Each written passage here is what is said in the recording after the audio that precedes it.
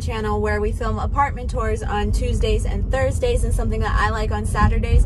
But for the entire month of December, we're just going to be filming a video every day, or posting one every day at least. So today's video is going to be an apartment tour. You guys, I have never seen an apartment this small before. It was so cute. Everything was so tiny. But let's go ahead and take a look at exactly where this place is at really quick.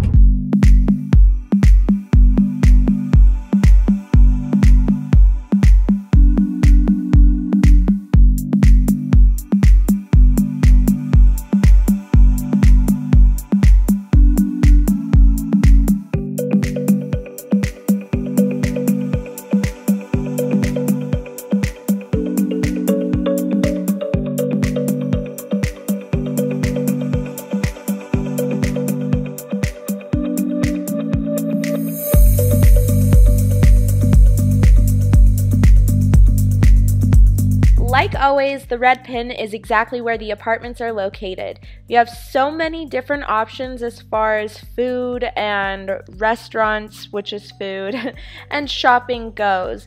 You're literally within walking distance from the Cherry Creek Shopping Center. It is literally probably one of my favorite places. They have so many different stores, from luxury stores to your basic stores like Zara, H&M, Sephora, and stuff like that. I also think you're next to the Cherry Creek Reservoir. So like we are going to go over in the video when I talk about the parking garage, she said to me that it was on St. Paul and Steele, but I only see St. Paul and 2nd. I think it's this one. Not that far at all. If you feel comfortable walking that, that's not bad, but it's $175 to park in here. Zooming out to get to downtown, as you can see, you're not really that close to the downtown area, but it's not that hard to get there. It probably takes you about 25 minutes to get to the downtown area.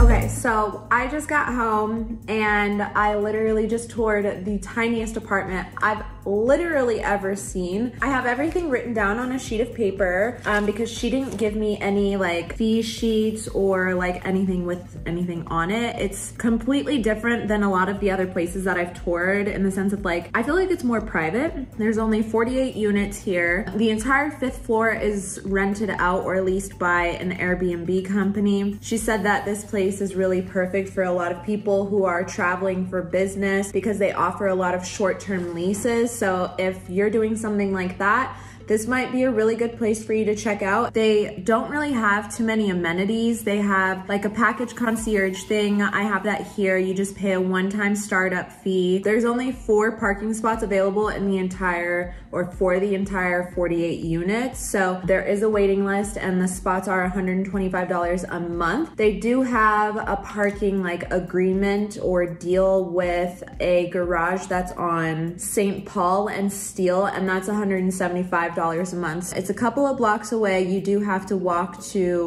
where you're staying, but I guess it's not that bad, but it is also almost $200. So that is something to factor in. You're gonna end up paying as much as I'm paying here. And I have a huge apartment, a private garage. They are pet friendly. I do believe you're only allowed to have 1 pet. I also believe that they only offer studios. So if you're looking for a 1-bedroom, 2-bedroom, this is definitely not the place for you. So for pets, there's a $300 security deposit and then a $35 pet rent fee. Your animal can weigh no more than 35 pounds. The application fee is $45. There's a $300 holding fee, and then that $300 holding fee does roll over to your security deposit, which is $400 for all of the units across the board. And then the last couple of things, utilities for all units range from about $50 to $100.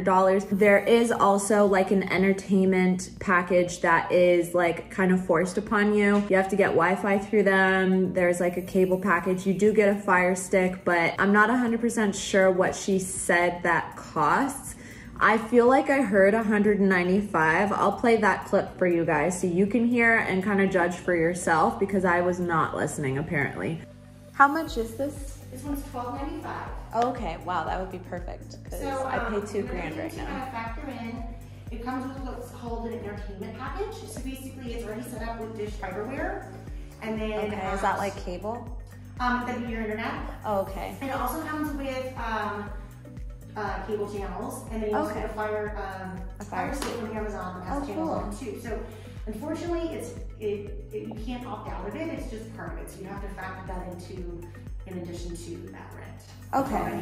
Cool. For the amenities that they do have, they don't really have that many available. They do have like a lounging area that's kind of downstairs. That is downstairs. It's not kind of downstairs. It has like a shuffleboard. Is that what it's called? Other than that area, there is a rooftop lounge, which she said literally nobody ever uses. She said that the vibes there are kind of more so like a hotel rather than like an apartment. So looking at the first units, all of these units are pretty much the exact same. The only difference is the size. So the first unit that we toured was 214 square feet. I've never been in an apartment this small before, but honestly, you can make it work. I can't because I have too much stuff and none of my stuff would fit in there. This unit was $1,295 and it is currently still available. So if you are looking to do this or rent this place, definitely check out the link in the description box to find out more about this place. The backsplash in the kitchen is like a light gray or a muted gray. I don't even know if that makes sense, muted gray. That goes halfway up the wall. You guys know how I feel about the backsplashes, but I guess I kind of understand. The kitchen is actually really cute. It is really tiny. The first unit doesn't have a washer and dryer included in it, but there is an area that is a public washer and dryer for the complex that everybody can use and it is free to you. So that is really nice. You get espresso cabinets and a detached fan that's above the stove. Those are really cute. They look really good. I don't know why I say cute, but it looks really good. And you do have matching stainless steel appliances all across the board in all of the units. Going into the restroom in this unit, the backsplash does go all the way across the entire bathroom. The mirror also goes all the way across. I love a good mirror. I do feel like the bathroom is a little bit big and I feel like the builders maybe could have taken a little bit of space from the bathroom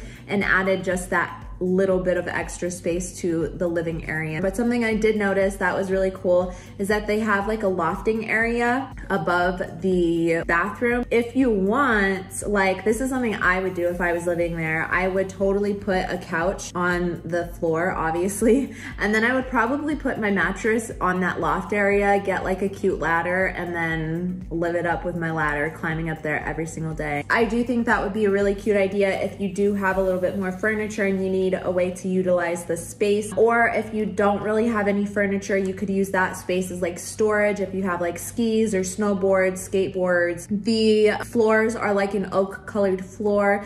And then honestly, just jumping straight into the next unit, we don't need to talk too much about it. It has pretty much everything the same. The only difference with this second unit is that it is 425 square feet. And here's the kicker, guys. It's $1,795. I pay less than that before my like garage and like utilities and all of that. I pay $1,904 for everything that I have. My apartment is almost 900 square feet. I have a balcony, I have a dog park, I have a private detached garage. So I think it really just comes down to like how much you want to spend, what's worth it for you, all those kinds of things. Something I will say about these next two units, or these two units that we're looking at right now, is the windows are huge and they have corner windows. You guys know that I'm a sucker for windows. They're probably my favorite thing in the entire world. Like whenever I get a house, that's gonna be like my main concern. I do like the way that everything looks in here. I mean, it is very clean. It's different for sure. Something that I've never seen.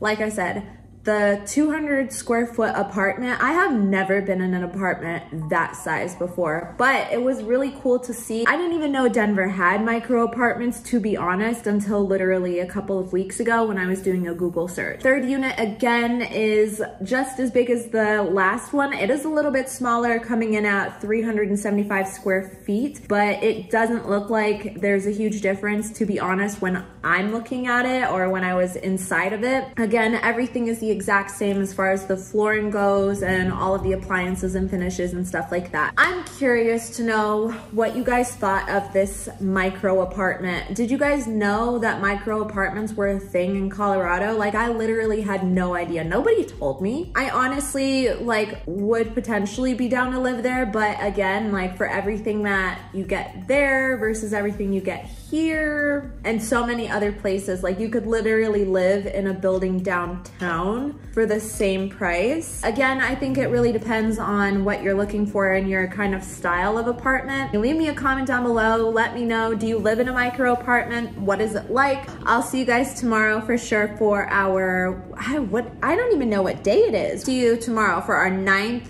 video in December. We are going strong, my guys. Strong. I'm proud of myself. Okay, bye. Nobody else.